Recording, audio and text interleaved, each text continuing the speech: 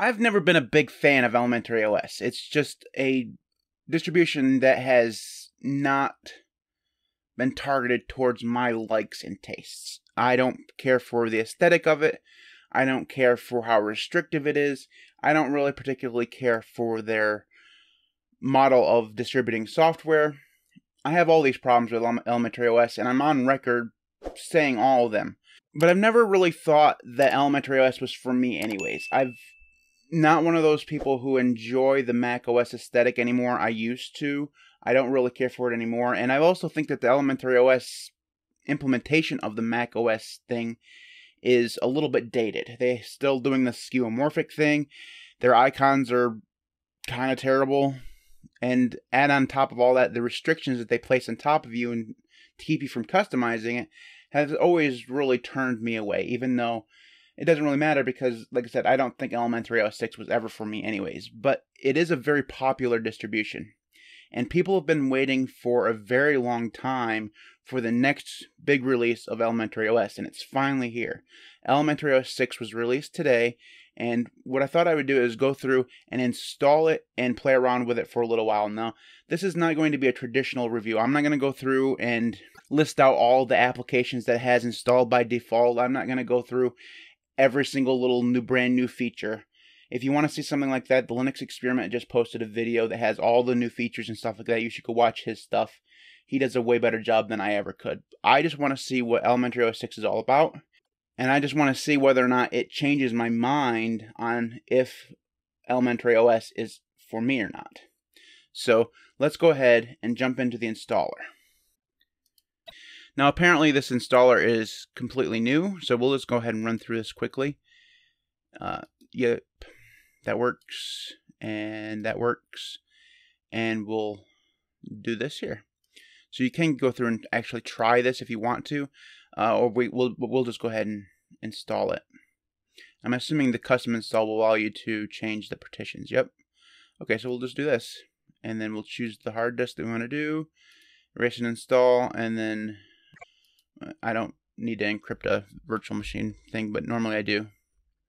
So we'll just wait for this to install and see how it goes. It looks like it's going fairly fast, but we'll see if it continues on like that. And I'll cut away. Okay, that took about 5 minutes or so, and I'm going to go ahead and hit shutdown. Now, normally you could just go ahead and remove your installation device and hit restart, but I'm going to hit shutdown simply because I have to remove the ISO from the virtual machine. So I'm going to go ahead and do that. And then I will hit start again. And we'll see how the boot up time is. That was pretty good. Now, this is what you'll see on the first load of any Elementary OS because it saves all the user creation and stuff like that for after the install. Now, I really wish that when you chose a language for the installer, it would remember it when you got past the installer. So while it does select English, you shouldn't have to select it again because your language is not going to change from the installer to the install. It should be the same. Same thing with the keyboard layout. We already selected that. Why do we have to select it again? So I'm going to put my name in here, and we'll use that username, and then we'll create a very strong password, and hit Finish Setup. And then we'll log in. Again, that login screen was very, very pretty, right? Elementary OS is very much an aesthetically designed desktop environment. So be prepared for some really pretty stuff. Except for the icons. The icons are still ugly. Alright, so let's go ahead and hit next. So this is their welcome screen. So this is what I'm really looking forward to, the dark mode. The light mode should not even be an option, in my opinion. You can also choose accent color, so I'm going to choose red. That looks really weird, because it kind of shades everything. You can actually choose kind of, I wonder what this last one actually is. Automatic based on wallpaper. That's cool. Alright, so let's choose green then. Green will look better. Alright, good. Next. Nightlight, that's kind of like the thing will take blue light out of your monitor to save your eyes. Automatically delete old temporary files and trash files. Sure. Online accounts, that's probably going to be, let's see, add account. What can we add? CalDev and IMAP. That's it. Okay. So no Google, nothing like that. I mean, not a huge deal, but you'd expect to see a little bit more than that. At least Exchange, probably. It would be at least something they should try to implement. So next here, we'll look at the ArchSinner later, and then we're done. So after you get past the login screen, this is what Elementary OS 6 looks like. Now, if you're thinking that this looks an awful lot like Elementary OS 5, you'd be right. And it does. The icons haven't changed all that much at all. There are a few changes, and there's one new app down here that we'll go over here in a second. But otherwise, it looks like Elementary OS. So if you're expecting some grand change, you're going to be disappointed. And I don't think I'm disappointed. Elementary OS 6 has always looked fine. I think that the old Chrome aesthetic is kind of dated, like I said before. But for the most part, with a new dark theme, if we open up the file application here, which isn't actually in the dock for some reason. I mean, that's a weird choice. We actually have to go up here to the thing and type in files in order to get to files. Why isn't it? Seems like the file manager should be docked in the dock by default, but whatever. Anyways, with the new dark theme, I think the look and feel is actually pretty good. I enjoy this dark theme. It's not the most original dark theme in the world. This is just a dark version of Adaweta or whatever it is. However you pronounce it, I don't know. It's basically the same as that. The icons and the folders is still just, I mean, these things are fugly. I mean, you got to change these. These are horrible. Yeah, those aren't good. But moving beyond that, you still can't minimize a window from the window. You actually have to go down here and click on it in order to minimize it, which is just the dumbest thing in the world. If you're going to have a floating window manager / desktop environment, to not be able to minimize something is just, I mean, at least easily, is still not a great design choice. And I understand they're going for the whole Apple thing. They're trying to copy Apple, and Apple does the same thing, or at least, if I remember right, they do the same thing. After they went to the whole screen thing in Mac OS, they got rid of the minimize button. That seems like that's something that actually happened. But yeah, not being able to minimize except for having to go all the way down here and click the icon is kind of atrocious user experience.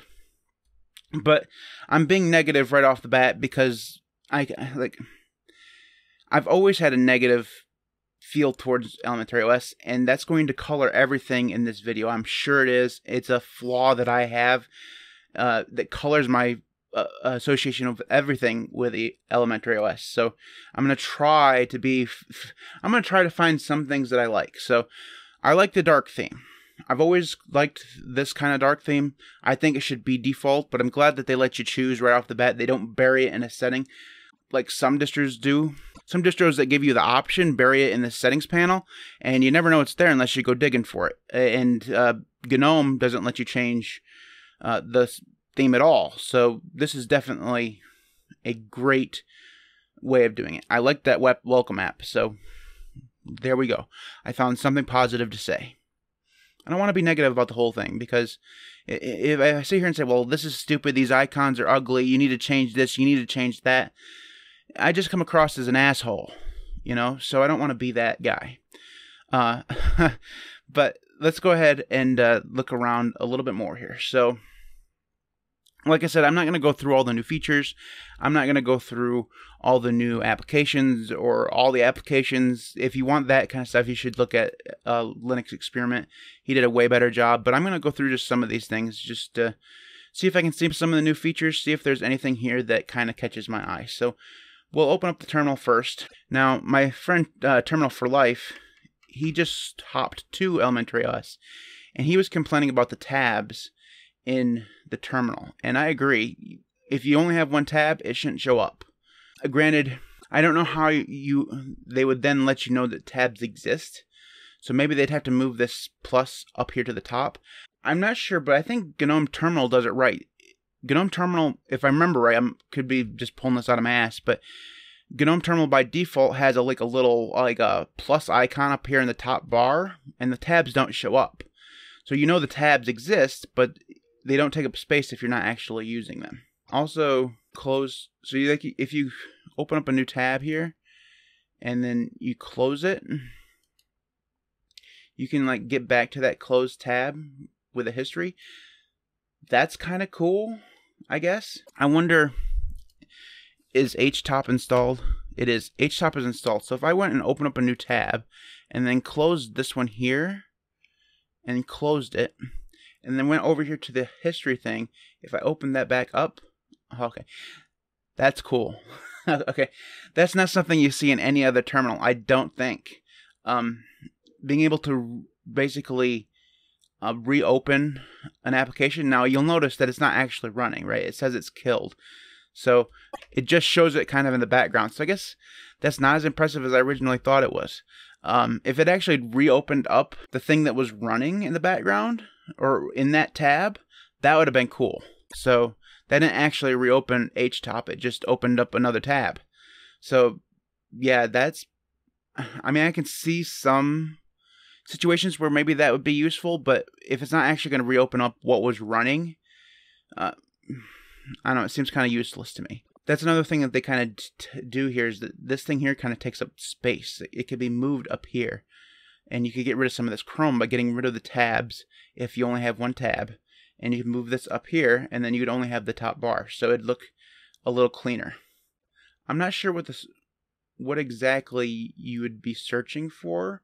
Like if you had a whole bunch of tabs, and one of them was running HTOP, and you were in another tab, and you searched for HTOP, I guess? What does the search actually do? I'm very confused. I'm not aware of another terminal that actually has search.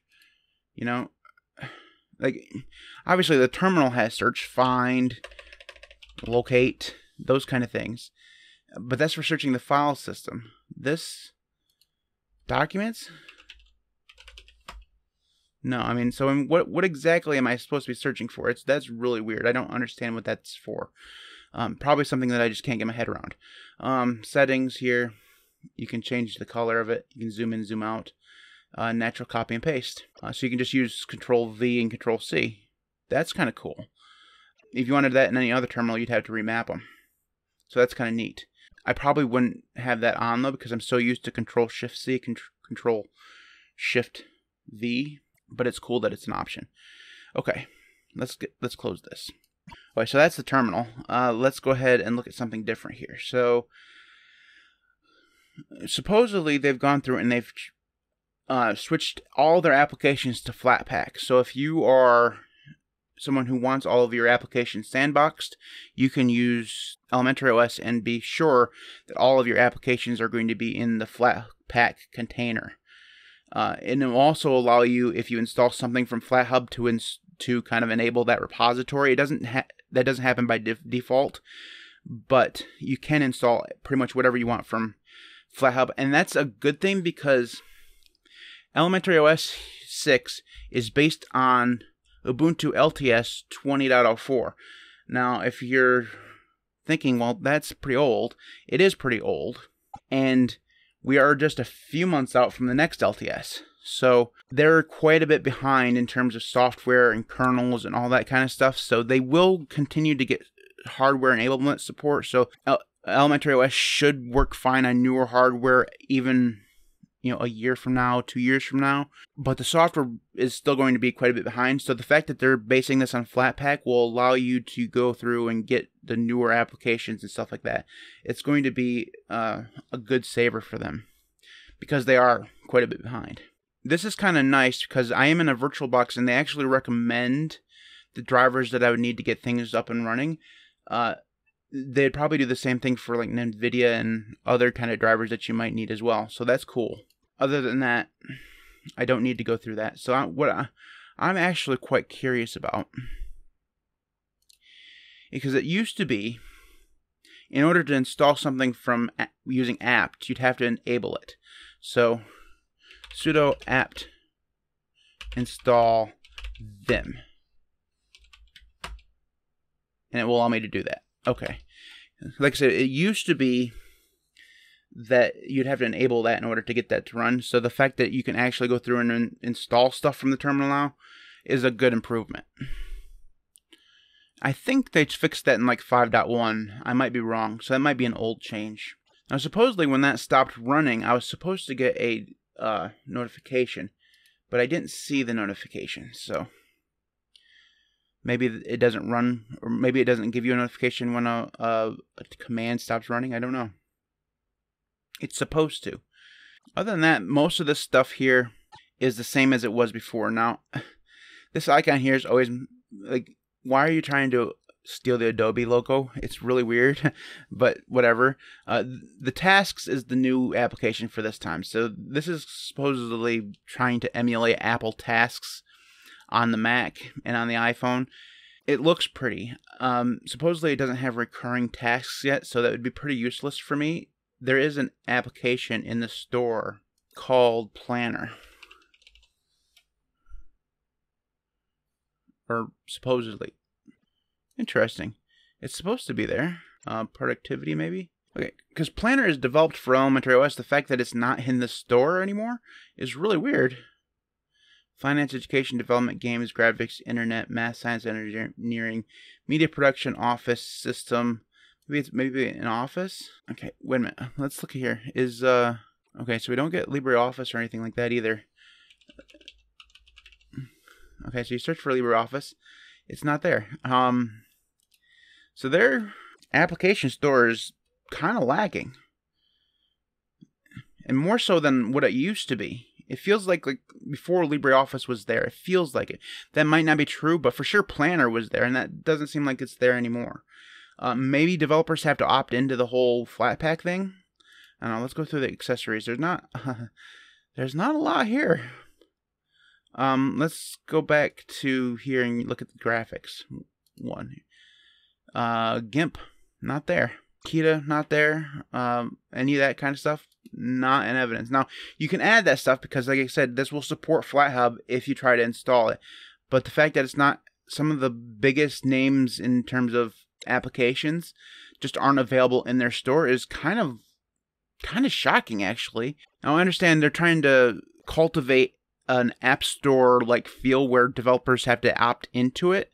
That's going to severely limit the number of applications that are actually available in the store. So if you want to install any of those things, you're going to have to install it via the terminal. That's interesting, especially for a desktop environment and distro that are aimed towards new users. The fact that there's not an Office suite here that is easily installed is just kind of mind-blowing to me. I mean, like I said, it doesn't mean that you can install it. It just means that there's extra steps that you have to take in order to install it, and that doesn't seem very new user friendly. So there I go again, negative, but that is one of those things that, I mean, I can't think of another distro out there that doesn't make it easy to install an Office suite, or most of them have an Office suite installed by default. The fact that this doesn't is really weird. So the only way you could edit text is with their code application, which is a full-fledged IDE. And also, this is their application, okay? This is an application that is developed by Elementary OS, and it doesn't follow the dark theme by default. Like, it has a dark theme. Why isn't it following it by default? That doesn't make any sense. That's not good design. Again, I'm being really negative, but I keep finding things that are just dumb. Stop being, I mean, I was really hopeful that Elementary OS 6 would fix some of this stuff, so let's go back to the files thing, because there's some things in the Files app that used to just drive me bonkers. So first of all, the icon is just still terrible. These icons, bad. I keep coming back to that. It used to be single click. Okay, so it's still a single click in order to get into a directory. That's good. I'm one of those people who like the single click to enter a directory, so that's good, but I can understand if you want to change that. Let's see if there's a way to change it, because sometimes they let you change it. Some distros let you change it in the settings application. So we'll see if, no. Printers, notifications, language and region is not going to be there. Display, keyboard, mouse, touchpad, power, printers, sound, webcam, Bluetooth network, online account sharing, date, time. You're not going to be here. Let's search for Maeglin. Nope. So in other words, if you don't like that single click thing, you're stuck with it. That's here's another thing.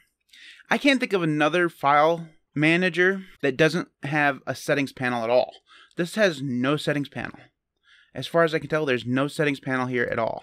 And that is, I mean, weird, right? It's just weird. And again, with the tabs, like, I understand you want to show that you can have tabs, but you don't have to show the tabs by default when there's only one tab. Get rid of that. Clean this up a little bit. Matt, you got... find something positive again, Matt. Find something positive again. I still like the dark theme. That's the same positive thing I said earlier. So, yeah. STFL said there's no up directory button. So if you want to go to the directory that's, like on top of this, there's no way to actually get there. Kind of. Well, no. Okay, so what I was going to say is, like, if you switch to another place, it'd be great if this little history button, which they insist on having here, would actually show you your history, because then it would be easy to go back to where you were. It wouldn't take you up in a directory, but it would at least take you back to where you were. Of course, you can obviously just do that with the back button. So, what was I thinking? So, no up directory there. So, he was right about that. Yeah, it's just, let me see here. I'm curious if it'll let me access my Samba share from here, which it won't. My computer's not showing up on the network, which is interesting. It should. So that's the file manager and the terminal. I mean, I'm going to go through and find something positive again now. Let's go back to the terminal and see if we can see do notify send test. Okay, so we have ourselves a notification up here, and that should show up in the amount of time that stays up on the screen is a little weird, but it does show up in the notification center. Now, supposedly the notifications are actionable now. I can't really test that without finding an app to actually show me a notification that has an actionable thing, but that's really cool if it's true. Would be a big improvement, and there's a button here to dismiss all of them, which is good. It also supposedly groups them by application, so that's good as well. It kind of keeps things organized. So there's a couple positive things. I doubt that the actionable notifications are going to be as robust as something like KDE will give you, because KDE's notifications will actually let you send a message if you're talking in your a KDE Connect. You can actually send a message from the notification, which is really cool. That's not something that you're probably going to see here.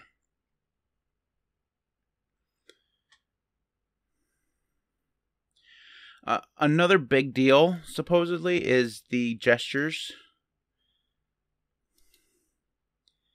Now, I don't have a trackpad connected to this computer, so I can't really test it, but from what the Linux experiment was showing, you can go through and do 2 and 3 finger gestures on your trackpad that will go through and change your workspace and applications and stuff like that.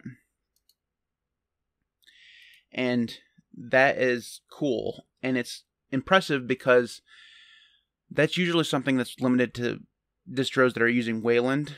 This is still Xorg, so the fact that they managed to get that working in Xorg is actually really cool. I wish I could test them. Maybe when I'm done with Debian, I can install Elementary OS 6 back there and to give them a test on a laptop that actually has a touchpad. But for now, if you have a laptop, this is probably something that you can really look forward to, and probably something that's not going to be very well developed in other distros. The final thing I want to kind of look at is the accessibility stuff. Now, supposedly, there's a way to get to the accessibility stuff without going to the settings, but I don't see it. Let's see. Accessibility, you'd think would be right here somewhere, and I'm not seeing it. Is it buried somewhere? Oh, they universal access is what they're calling it. Okay. It used to be called accessibility. More accessibility features can be found throughout system settings, so they're not all in one place. Okay. Yeah, here's what we were looking for. This supposedly right here is what's new. So there's a screen reader, onboard screen keyboard, slow keys, bounce keys, sticky keys for people who can't use mice, dwell click, and you can get back into the universal access. You can also go through and zoom in on everything directly from this menu. I can understand why they don't have this up here by default, but the fact that it's kind of buried in the settings is also kind of weird, because I mean, if you need that kind of stuff, you may not know to even go looking in the settings, and you may not know it's called universal access. Maybe that's what they just call it now. Maybe that's something that's more standard across operating systems. I don't even know. But I feel like it used to be called accessibility stuff. And also the fact that it actually has to tell you that more accessibility features can be found throughout the system settings, and that it's not all just here, is a little weird. Anyways, so those are my initial first impressions of Elementary OS 6. Now, like I said, that was literally me installing it for the first time. It's not the first time I've used EOS 6. I used the beta for a little while. I actually did a video on it. And I had some thoughts on it then, and I have some thoughts on it now. Overall, if you were a fan of Elementary OS 6 before, you'll probably still be a fan of it now. There's definitely some really good improvements here. The dark mode is great, except for the fact that it doesn't propagate to every application.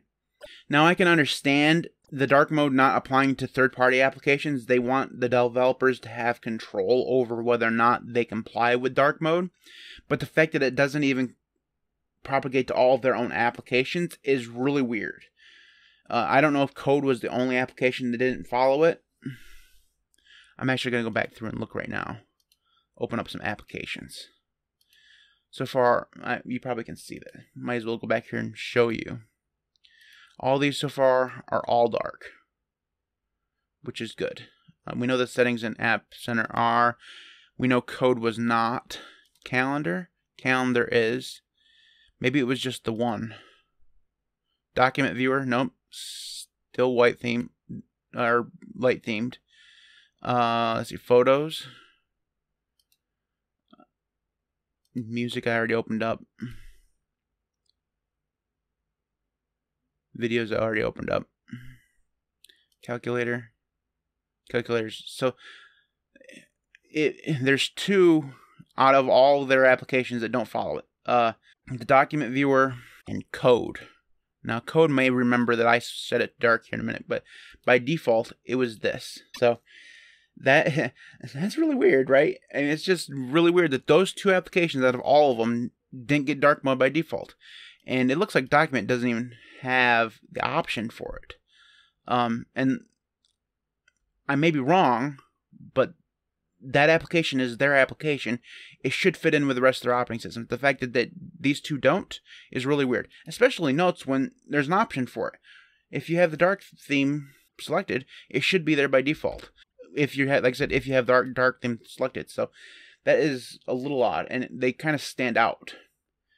And for a distro that goes through and proclaims itself to be the best at design, the fact that those two things are like that is really, really weird. So I've tried several times throughout the video to find things that I like. So I like the dark mode for the most part. I think it's great that it's there. I hope that developers adopt it quickly, because that's good. The new notification system seems really good. The universal access stuff is good. I wish they hadn't buried it so far down in the system. I like that they've switched to Flatpaks. That makes it easier to get software than if they just had their own repositories. So that's good. I also like that they switched to Flatpaks and not snaps, because I like Flatpaks better than snaps. Not a lot better, but at least a little bit better. So there's some positive things that I said about Elementary OS. Negative things, I have still a bunch to say. The icons are still ugly in my opinion. I don't like them, especially the application icons. I can get behind. They're fine. They're not my cup of tea, but they at least look good. The folders are still trash. They're not well designed at all. They remind me way too much of the Adawata or whatever the hell it's called. Just not a good icons theme. Oh, another good thing is the gestures. I didn't get a chance to try them, but from what I saw in other videos, the gestures are actually really cool and really smooth. So that is a huge win. Now, I heard the Linux Experiment talking about high DPI displays and how fractional scaling still isn't a thing here. That doesn't really surprise me, because a lot of distributions are having a hard time with fractional scaling. So we already know that Elementary OS and its team are way behind. So the fact that they are not focusing on newer features like that is not really all that surprising. It sucks because 4K and 1440p displays are the most popular displays out there now, and that they don't support that right now is kind of sucks, but it didn't surprise me. Overall, Elementary OS 6 didn't change my mind in terms of wanting to use it. It's still not designed for me. I'm a tiling window manager guy, so of course I wasn't going to be happy with a floating window manager or floating window desktop environment. But even if I weren't a tiling window manager guy, and I was like a KDE guy, which I really do like KDE, I don't see myself being interested in Elementary OS either. Even though my KDE install right now looks like a Mac. Like I have the dock at the bottom, I have the bar at the top. So it looks like Elementary OS. So it's not that look and feel that bothers me. It's the restrictive nature of not being able to change things. It's the weird insistence on controlling where the settings and stuff for applications are. It's the lack of settings for certain things. Like some applications have settings panels, some of them don't. The ones that do have setting panels are usually pretty much limited to color and a few other things. This is Linux. Like, I understand you're supposed to be for new users, and you're trying to corral them into a certain way of doing things. That's fine. The fact that you don't have an Office suite installed by default, you don't have one to be installed from your app store is really weird, because, that's like one of the number one things people are going to look for. So you're going to have to jump through hoops to get to that. Also, there appears to be less software in the ArchSinner than there used to be is another thing that's weird. So I was predisposed to being negative towards this right from the beginning. I know that, and I said that a few times throughout the video, that I was negative about EOS prior to this, and I was trying to have my mind changed, and it was really hard to keep an open mind. And I don't think I succeeded in doing that, but even if I could have, I don't think that this would have changed my mind. There's not enough here that's different or that opens up EOS a little bit more that would make me happy. So let me know in the comments below whether or not you're going to try Elementary OS 6, or if you have tried it, let me know what you thought. Make sure you like and subscribe if you haven't already. If you want, you can follow me on Twitter at @LinuxCast. You can support me on Patreon at patreon.com/LinuxCast. Before I go, I'd like to take a moment to thank my current patrons: Devon, Chris, EastCoastWeb, Gentoo, Sven, Marcus, Maeglin, Donnie, Sven, Jackson, Knife and Tool, Mitchel, Mr. Fox, ArchSinner, Marek, and Camp. Thanks to everybody for watching. I'll see you next time.